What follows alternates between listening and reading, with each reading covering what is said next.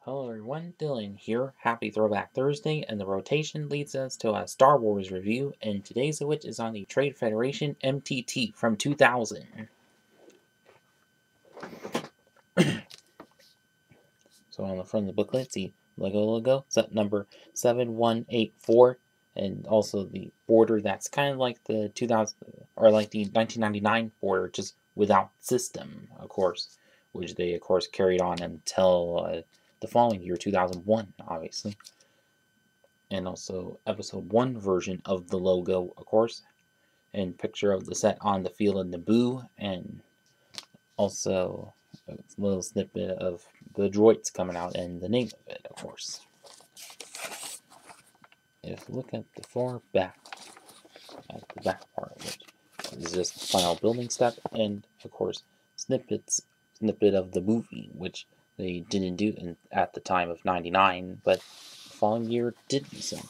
And also a little comic strip of it in action, and also some more of that, and also a few numbers of which tied with these alternate builds, which they of course did a lot with these older sets. And then have that again. And like, what? A large mech built out of an MTT. Quite cool. And some large thing also made, or a submarine also made from an MTT. Also cool. And hey, even provide very few building steps on how to build that. Like they went above and beyond with the alternate builds. And on the back is a picture of it broken up, and also the two alternate builds again.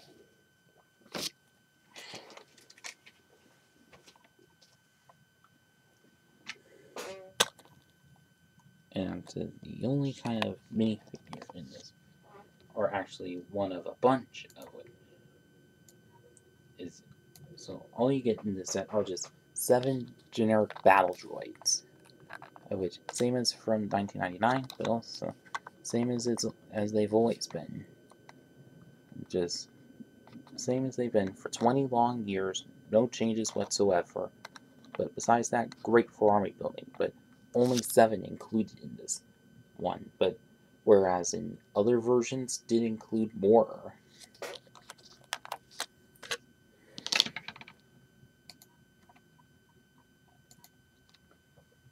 So on to the MTT itself, which a kind of alright version, at least quite more blocky and not as much good as the later versions, whereas the 2007 version did have a lot going for it, unlike the 2014 version, which kind of missed it, obviously.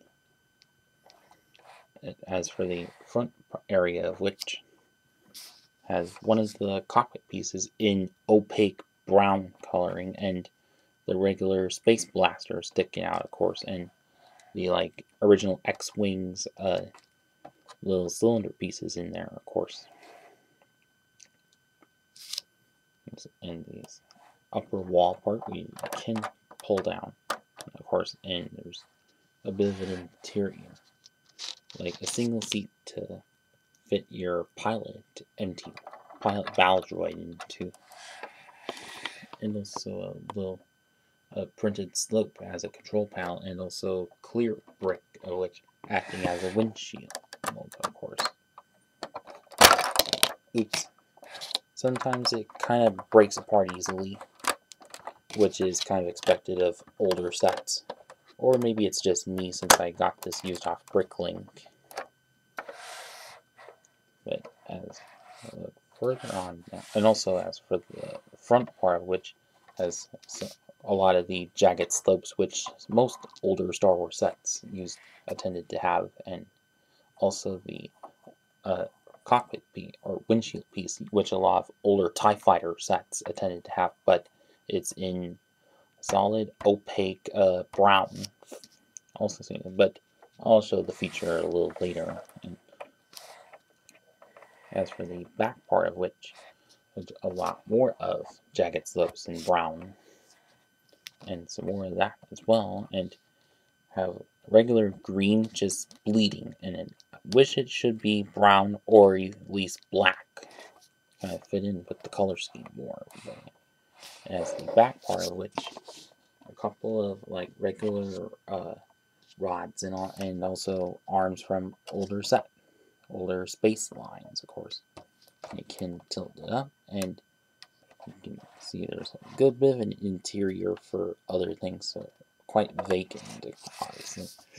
And look, from the bottom is a lot of those like rounded dish pieces, which makes it kind of swoosh around your surface a little bit. But whereas with the 2014 version, which had clear wheels underneath. So one of the features of this also you can like fold these back things up and rotate a couple little blasters right out, of course. Kind of cool. And on to the main feature, where you can take this tile right off and detach it, and then of which open it right up. Just insane, that is. Of which, so my good guess, my theory is this is what probably got some inspiration for the Republic gunship set in 2002, where the front part of it opened up, obviously, like that. Which other versions of this did not ever do that. But besides that, as for these open areas, same exact kind of printed slope pieces, but other uses, and also some antenna pieces in translucent orange for whatever reason. And now to close it up is see the red bricks there, which align with these ones as well. And attach them to it and put the tile on top there. And for the actual main feature being is where you can fold this up and pull this thing right out, which the Baldroid carrier set also did include, but also had random green to it. But at least this switch is to make sure it does that, which on the far back part of it should have been the other color, of course. And you get 6 of the Baldroids hanging on to it, and also along with megaphone blasters, which they've always used until around 2007. Well, or 6 or 7. Yeah, 7. When they went over to regular blasters that they use today. But unlike with other versions of the MTT, where you can like turn something and it comes out automatically, of course. But don't worry, I can forgive this one for that. And so now, on to the final verdict. Overall, this I think a pretty good set from 2000. Kind of alright version of the MTT, even though the later versions did do quite a good bit better than this one. Even though the 2007 version, worth a lot secondhand, and same with the 2014 version. Well, who knows if there will ever be yet another version of this, like both this and Blue Clone Wars version. Well, hopefully this version gets another remake, because that would be cool. Since if you're watching this LEGO, redo this set. It would be very nice. As well, both this and blue versions, of course, obviously. Because if they did remake it now, it would be just good for those who missed out on it, obviously. And also, they're, of course, good for army building, with getting more Baldroids for your armies, and of course, see multiples of these, and also MTTs, or AATs, obviously. Good for your Naboo battle mock, of course. So if you still have this set from back then, well, I hope you had some good memories of it. And for those of you who haven't and still have access to this set, then I'd say truly go ahead and get it. eBay, Bricklink, whatever. And that's about it for this video. Please subscribe, and thanks for watching.